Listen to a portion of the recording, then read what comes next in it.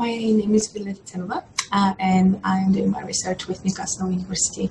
It is my pleasure to present to you Unauthorized View, leveraging volunteer expertise in heritage. And this talk was done in conjunction with Northumbria University. I would also like to thank my co-authors, whom you can see listed on this slide. So in our work, we align with design research, which calls for better engagement with heritage theory. But we also draw on established design methods for working with communities. In the paper, we present 4 themes, which contribute insights on working with volunteers. And in fact, we propose the term genius loci as better suited in capturing the volunteers' relationship to heritage. We believe genius loci can broaden our perspectives in terms of design in heritage. And we are proponents for longer and meaningful engagement with the participating communities. So in heritage theory, a couple of main points are the idea of authorized heritage discourse, which has been introduced in the heritage field in 2006 and has been widely discussed since then. It governs the decisions made about heritage sites, what is considered heritage, what stories are told, what is being worth preserving and what not, and actually who makes those decisions, and then what values and what grand stories are created as a consequence. This ties with the idea of spirit of place to an extent, which has been a concept widely used in design in relation to heritage. And it is kind of, in summary, what a place is all about. So the tangible and intangible elements that give it its specific character. And since these topics have been widely discussed, the new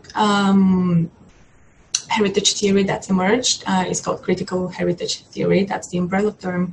And specifically, we're interested in the ideas of plural heritages presented by Schofield et al. And it just reminds us that heritage is plural precisely because it evokes different associations and covers different meanings, uses, and values for different groups. And then design and heritage are both underpinned by social dimension. So there is already a lot of established work in the field in HCI. We build on that and we do respond to the calls for more work with volunteers. We find most pertinent to our research the work done by Kleiss et al. And Schofield et al. And we do inform a lot of our methodology by already existing approaches from HCI design. So in terms of that methodology, we worked in partnership with the National Trust at Citadel Home. Citadel Hall is an 18th century Baroque country house in the northeast of England, which has quite a curious history with a fire. And it makes it an interesting place for design and interpretation. So we worked with both staff and volunteers over 18 months towards designing digital installation for interpretation to be exhibited in situ on site. So our approaches can be roughly split in 2 categories. On one hand, we drew inspiration from ethnography, so we did observations, I volunteered at the property, and we carried out focus groups. And we also incorporated some probes in getting better engagement with our participants. We followed this with 4 co-design workshops where we gave our participants more educational technologies to play and experiment with and see what they come up with, and starting to be more comfortable with the use of technology. And then once some ideas and preferences emerged from that, we held 4 more technology workshops where we tried to open the technology that they were interested in to them, to make it more understandable. They began to be interested in virtual reality and how that can be used in a heritage site to tell stories. So the 4 themes we begin with interpreting spirit of place. So that was, participants thought about it very fondly because they did think about the comedy and the drama that is associated with the Sit and Delvo Hall, and they found that quite interesting to their own experiences of the site. We did get some comments that, spirit of place can be criticized, but it largely remained unchallenged because our participants would always revert back to the grand stories that they could tell visitors about the family who owned the house. However, they were always really eager in sharing their personal history with the site, but only in the closed spaces between themselves and working with us. But they did share a lot of their childhood memories. They shared their own experiences of discovering the site and found the commonalities. One of the participants was also linking her own heritage back to the aristocratic family, saying that it is in her blood to be there. But they did not feel these were stories that were to be shared with visitors. So when we worked with the technology in the beginning, they thought about creating installations that fit the space. They thought about the physical space and how the visitors would move through, and kind of creating this infrastructure which then to populate with the big stories.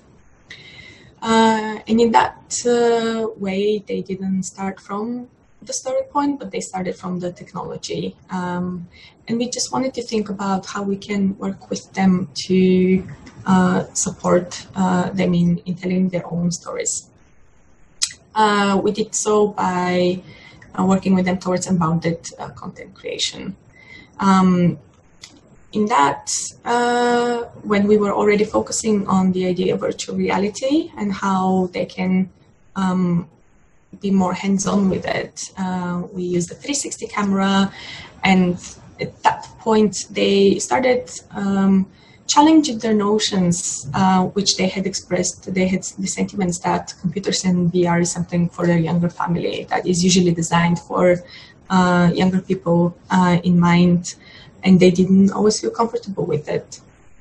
So by letting them use the 360 camera and seeing the process of how a 360 video goes into VR, they really started thinking, appropriating that technology. They started thinking, well, what they could film? What were the specific areas and of the site that visitors may not see, or that are important to them, or that relate to their stories? So it just really came to life that they wanted to capture their own content and create their own collection rather than using the existing collections of the site. So with that, there's 2 points for our discussion. The first one is genius loci. So genius loci is actually a literal translation of spirit of place, and it has a Roman origin. But by reverting to this Roman origin, it is not what spirit of place, as I defined it earlier, means. So we define genius loci as the people who have a close connection to a site. They, by the means of presenting the memory and by personalizing the experience, they guard the site. So in that sense, they become the spirit of place made manifest. We're looking beyond historical authenticity when informing design, and we start grounding it in personal experiences. We also believe that adopting genius loci will help us to contribute to this notion of plural heritages.